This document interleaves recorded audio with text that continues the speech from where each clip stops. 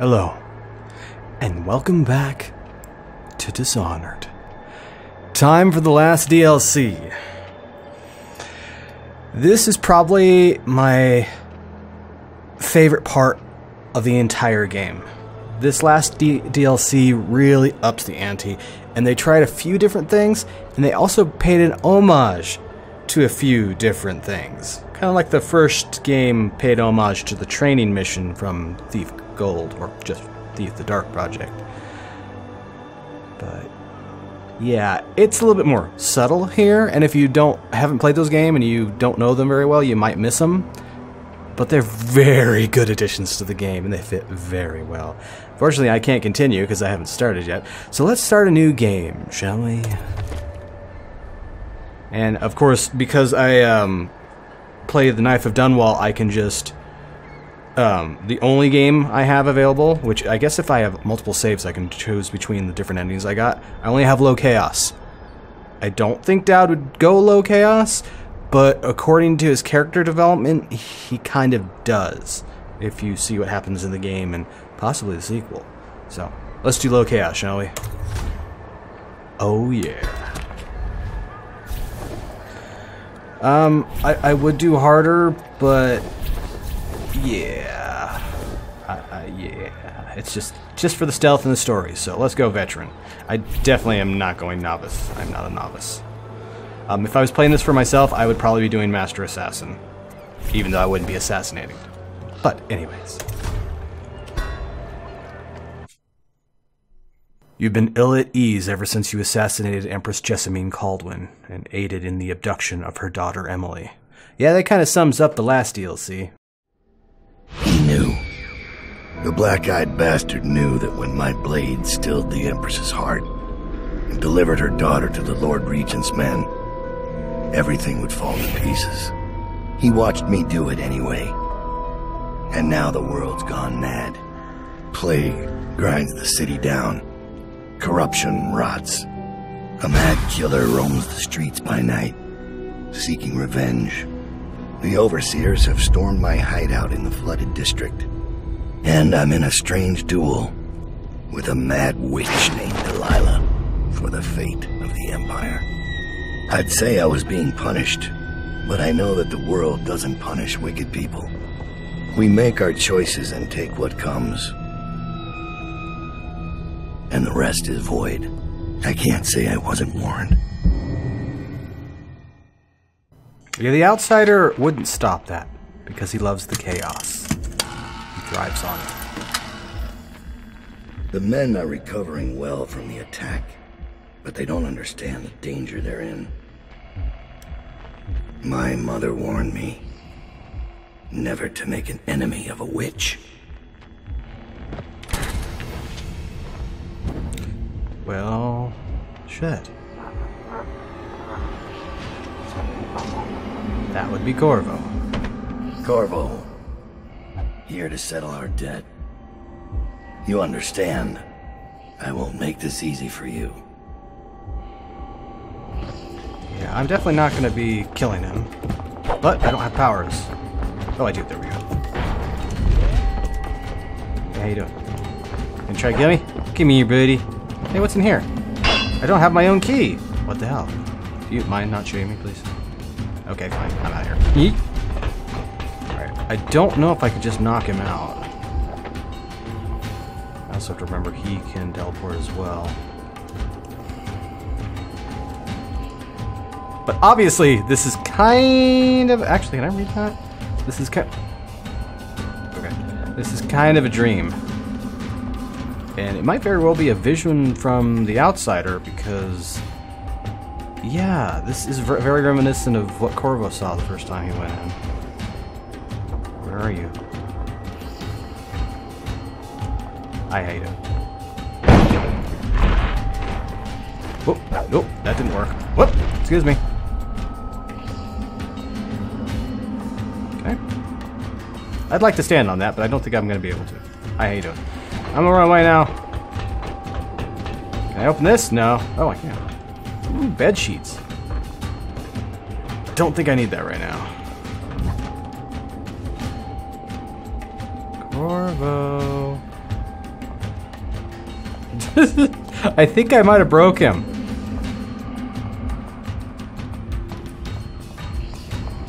Corvo? Hey, how you doing? You okay, Corvo? My man? Corvo?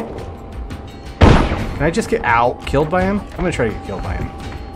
Hey, sorry about the whole killing. Ow! The woman you loved thing. Obviously I should have not done it, but I did anyway. I did.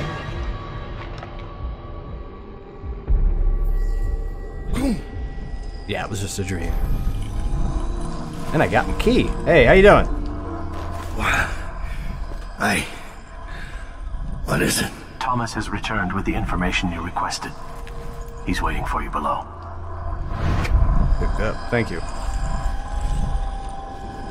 Cobbled bits of bone. I don't remember ever reading this.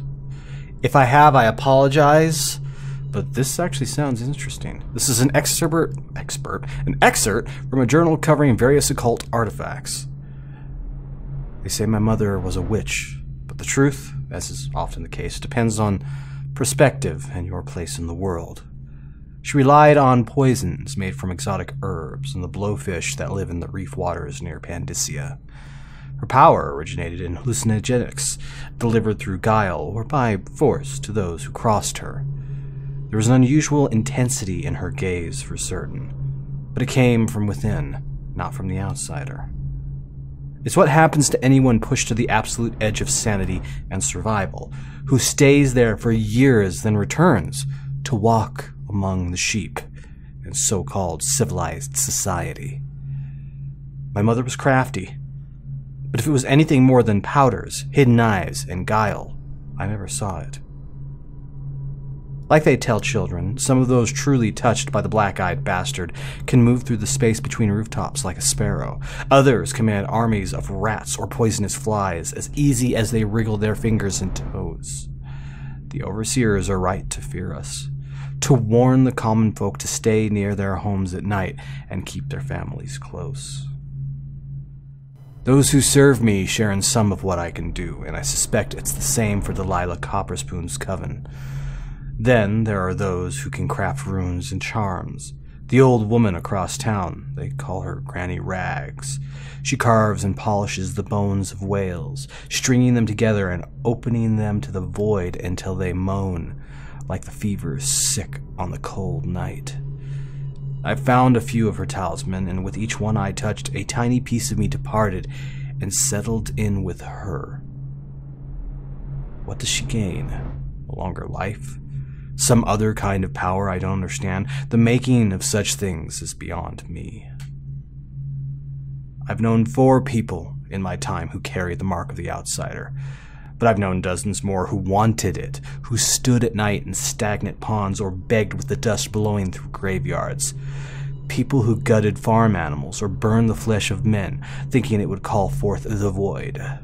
I met a dying man once who had collected runes and charms for years. He crushed them all into powder, made a paste, and ate them, thinking he could gain whatever magic was in the things. His death was long and painful. I also knew a woman from Karnak who would trade for charms and other bits of whalebone. She cracked them apart and fused them back together, then sold them. I bought one of these corrupted charms that she swore would cause sharp metal to break on my skin. And it worked.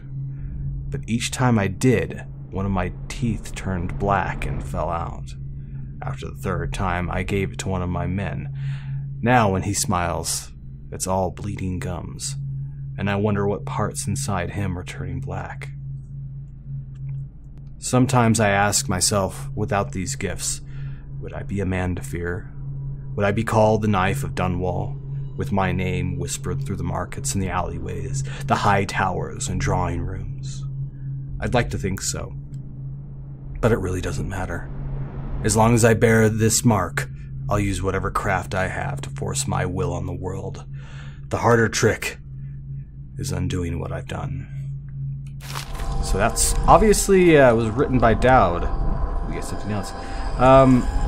The thing is, it seems like a lot of the things he does is to punish the wicked, the contracts he takes. So he has a form of justice, although it is skewed. Very well, it might be skewed by the world, but he has rules that he lives by. And he thinks he broke his own rules when he killed Jessamine Caldwin. I wonder if somebody lied to him, told him that she was doing something that she wasn't.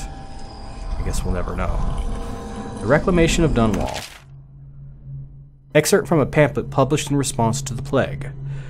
Dunwall, the seat of power in the known civilized world, the Empire of the Isles. It is our great capital, and it has been brought low by vermin.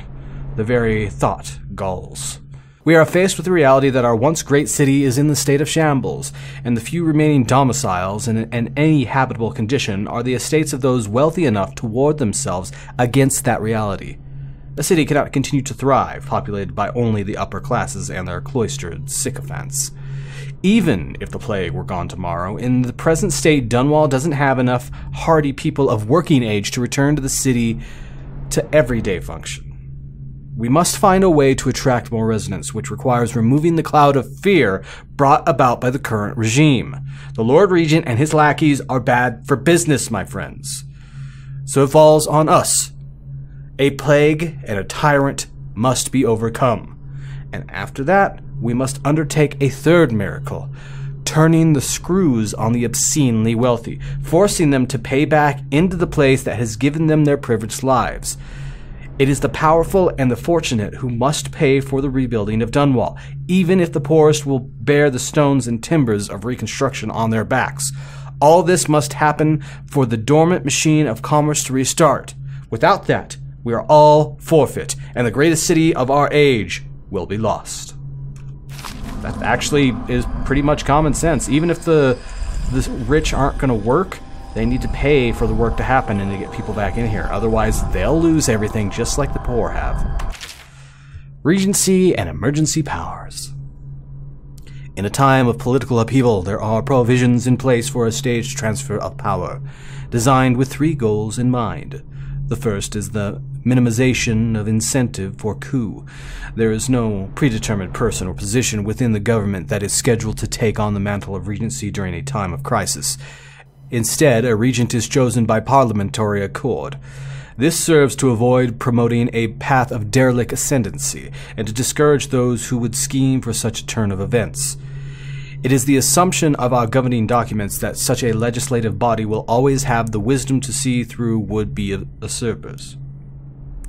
The second is the assurance of stability for the commons during and after the transitional phase. During an interim while a regent rules the land, there are categories of law and decrees that cannot be altered without a majority vote from Parliament. Thus, daily life for the people will not change dramatically when during the time of regency, or shift drastically once a proper heir takes up the throne. Third, and perhaps most important, is that a worthy successor is found. In order to rule out hasty action and maximize stability, there will be no term limit or duration applied to the period of regency. Historically, rash decisions have been greatly contested, resulting in extended political turmoil or outright conflict. When the proper heir is found and the position is filled by someone worthy of the role, all others will fall in and provide their support. Problem with that is there's way too many loopholes.